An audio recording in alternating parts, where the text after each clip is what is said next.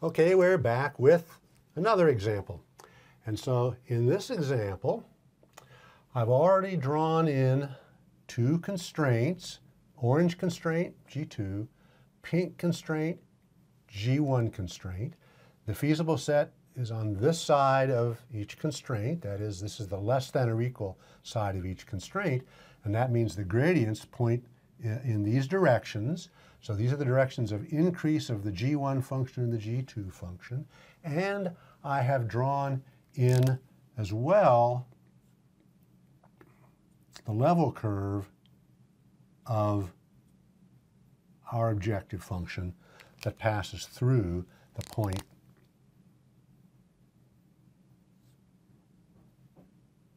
x hat. So let's see what's happening here. Let's see if this is a solution to our maximization problem, and let's see if the Kuhn-Tucker conditions are satisfied. So we can see right off that this does not appear to be a maximizer of our objective function subject to our constraints. That is, this is not the best value of f in the feasible set, because all of the vectors in this lens-shaped region are vectors that are on a higher objective contour than the level curve through x hat. So all of the things in this lens-shaped region give a larger value of f. So let me say this is something that we actually refer to as the lens, and it's a region in which all the x's are bigger than, or give a value of f larger than the value of f at x hat, and they're all feasible. So everything in here is in the feasible set. So I have vectors in this lens-shaped region, they're in the feasible set, give a larger value of f. So x hat is not a solution of our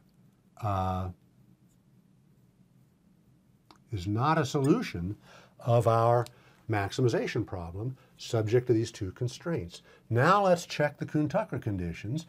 Clearly, all the concavity and convexity requirements are satisfied, so it had better be the case, if our Kuhn-Tucker conditions are sufficient to yield a solution, then it had better be the case that the Kuhn-Tucker conditions aren't satisfied, because if the Kuhn-Tucker conditions are satisfied and they're a sufficient condition, then star would have to be true, and it's not. So let's check out the Kuhn-Tucker conditions and see if they're satisfied. Well, the gradient of the objective function at x hat is, of course, orthogonal to the level curve, so it looks about like this, let's say. Here's the gradient of f. And so the gradient of f here, let's see, it's clearly a linear combination of the two constraint gradients because they're linearly independent. We're in R2. Every vector in R2 is a unique linear combination of these two vectors. But of course, this has to be a non-negative linear combination of these two vectors in order for the Kuhn-Tucker conditions to be satisfied. The lambdas have got to be in R+. The lambdas have to all be non-negative. So here we have the gradient of f is, I would say it is, let's go out to about here. I would say it's about let's say 2.5 times the gradient of G2 minus about 1.5 the gradient of G1. So I've got minus 3/2 gradient G1 plus about, what did I say, 2.5, about 5/2 gradient G2. That looks about right. I've got to go out quite a ways out here and then pull back in the direction of negative gradient G1. And so that looks about right. So this is minus 3/2. So I have lambda 2 positive, but I have lambda 1 negative. So the gradient of f is not a non-negative linear combination of the two constraint gradients. Remember, because we're in R2 and they're linearly independent, this is the unique linear combination that gives me gradient f. So it's not a non-negative linear combination. Furthermore, it's not in the cone-shaped region. It's not in the cone formed by the two constraint gradients, which is the same thing geometrically as saying it's not a non-negative linear combination of the two gradients. So immediately we can see that the first of our sets of conditions is violated. We have to have lambdas that are non-negative, giving us the gradient f less than or equal to the non-negative linear combination of these gradients. Or we can go down here to our vector inequality version of the Kuhn-Tucker conditions.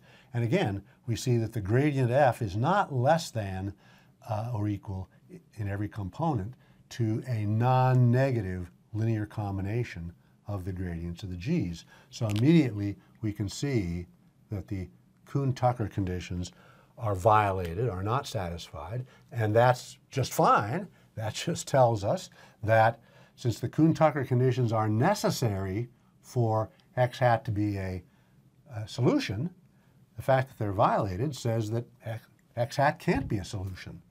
Conversely, the fact that x hat's not a solution and that these are alleged to be sufficient conditions, then the Kuhn-Tucker conditions couldn't be satisfied if this is not a solution. So both of our theorems, in fact, let's put them back up here, both of our theorems where the Kuhn-Tucker conditions are a sufficient condition, Kuhn-Tucker conditions aren't satisfied. Kuhn-Tucker conditions are a necessary condition, Kuhn-Tucker conditions aren't satisfied. X hat's not a solution. So I think that pretty much does what we want to do for this example. So it's really a kind of a counterexample showing that we actually do need to have, indeed, we need to have the gradient of f be a non-negative linear combination of the constraint gradients. Okay, so that's good for this example. Let's take this off and we'll come back in a moment with yet another example. Okay, and we're back with another example now. And so let's see what's going on in this example. So here I have, again, a pink constraint, the G1 constraint. I have an orange constraint, the G2 constraint. Here's my x hat, my candidate for being a solution of our maximization problem. And here, in kind of a iridescent yellow-green, I have the level curve of the objective function passing through that proposed solution. And so what can we say about this example? Let's first notice that the gradient of the objective function looks like this.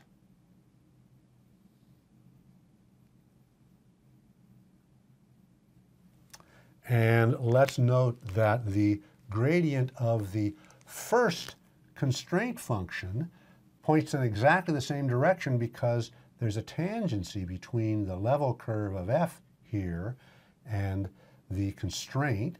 And so let's say that is about here. So let's say that's the gradient of the G1 constraint function.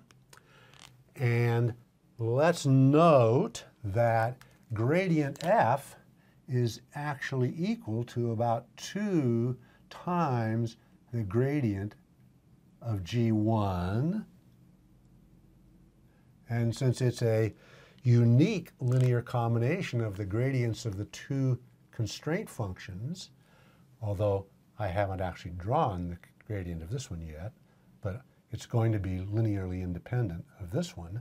And so that means that I must have a 0 as my scalar on the other constraint function. So let's see here.